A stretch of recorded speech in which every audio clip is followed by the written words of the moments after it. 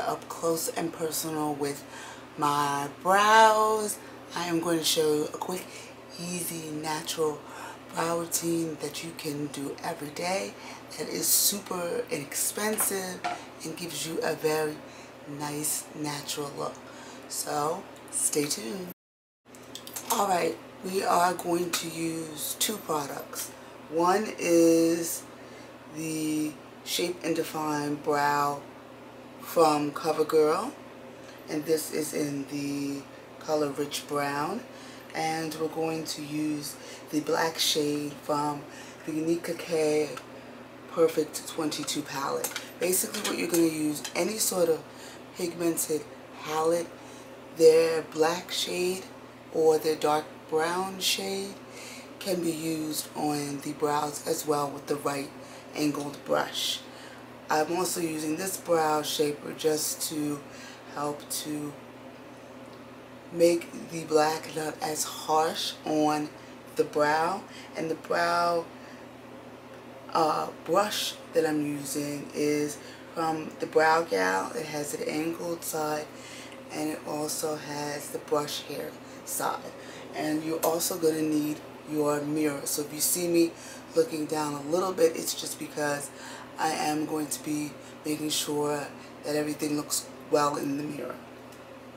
So basically you're going to start with your brush and you're just basically brushing your brows,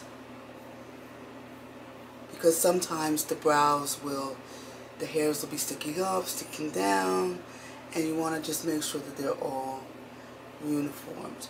Before this, yesterday, I made sure that I just went under with the angled razor and just cleaned up under the brows. I don't do anything other than that. I don't pluck, because sometimes you can over pluck, but just with the angled razor, just go under and just get rid of those sparse hairs underneath.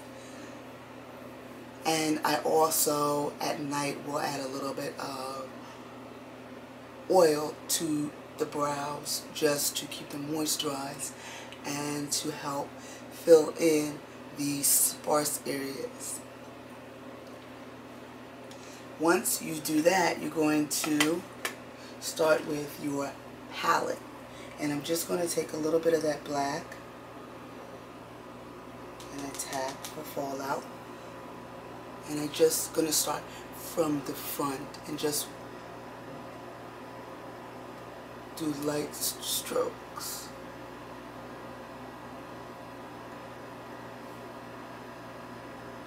I tend to have a bald spot here in the brow, and it is something that I've had since birth, so it's not something I could pretty much ever correct and grow hair in that area. It just does not grow hair in that area. So basically you're just going to take your angled brush, hold it this way, push down first to get a start basis, and then you're just going to make wispy, slight strokes, and making sure that you're a little thick and you're ending up thin. Not super thin, but a gradual thinness in the brow. It's going to go up, down. Basically going to make that perfect, just little rounded arch. And then I take my finger and I just brush a little bit here in the front, just so that line is not as harsh. It's very natural looking. And I do the same. And don't worry about making your brows perfect and both of them looking the same. It's not going to happen.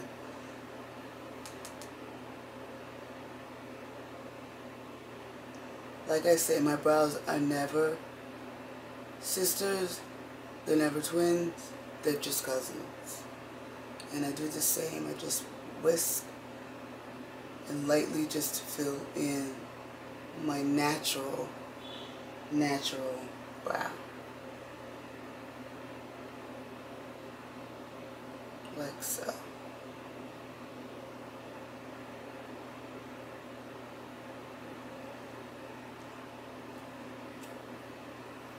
And I do the same thing with my finger, just slightly brushing on it in a downward motion so that that first line is not as harsh.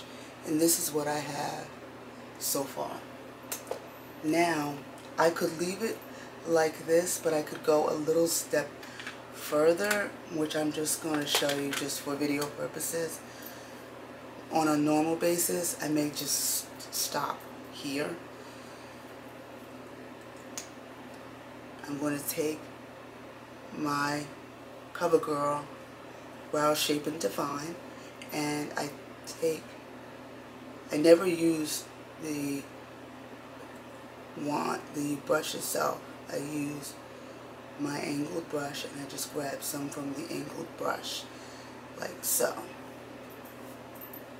And then, holding my mirror, I go back and I just do the same thing, just to help kind of define it a little bit more, darken it just a bit more so that it's not gray looking. And once I do that to the one brow, I add a little more product for the other brow, and I make sure that I just go around and fill the entire brush with product. And I just go in and I just do the same thing, like so.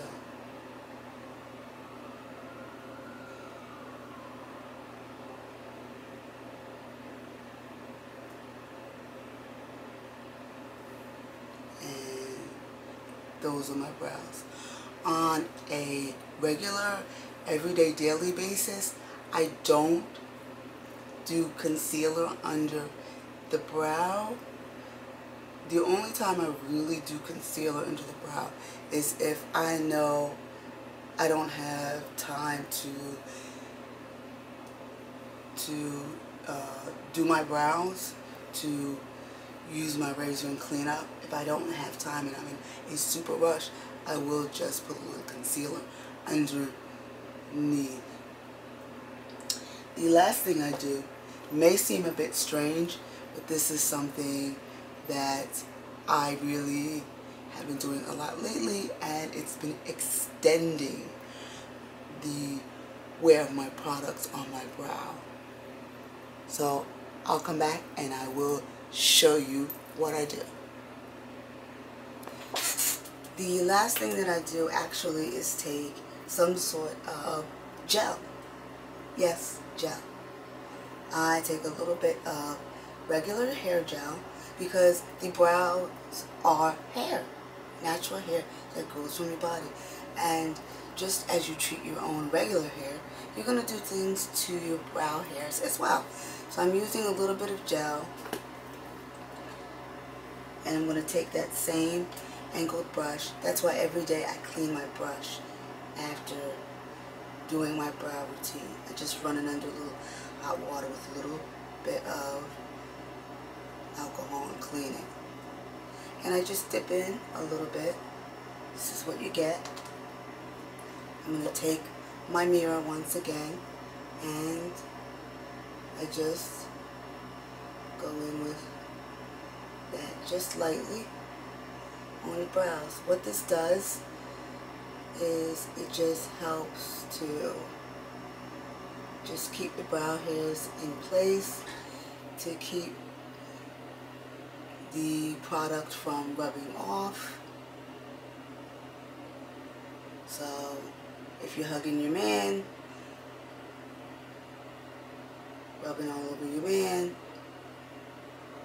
and just going about daily life, putting on your t-shirt, anything where you're maybe rubbing your brows, or your brows may be touching something, this really helps to just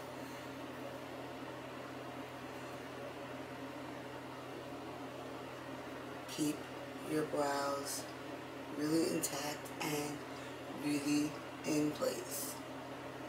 And that's all I do. I don't worry about flaking on the brow hairs because I usually will treat my brows with a little bit of oil just before I start. Just a little pats of oil on the brow hairs before I start, and then massage that in, and that moisturizes the hairs so that when I do add the gel to it, the hairs are not dry and it's not going to cause any sort of flaking. So this is my brow routine. I thank all of my MVPs for watching. Like I said, if you're not subscribed, hit subscribe, hit like, and share this with a friend and another friend and another friend. I love all my MVPs.